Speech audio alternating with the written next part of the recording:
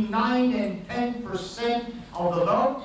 That is between 11 and 12 seats, making us the third largest party in the next Knesset.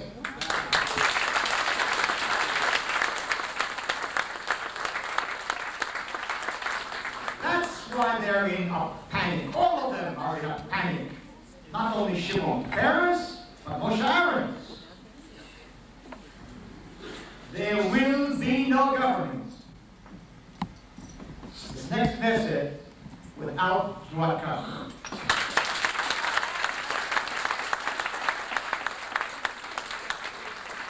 And if necessary, there will be no government. For we are not asking for all the things that all the tiny pygmies have asked for over the past 40 years. We don't ask. We demand conditions. We demand conditions which will begin to change this country, save the country, not only from the Arabs, but from the Jews.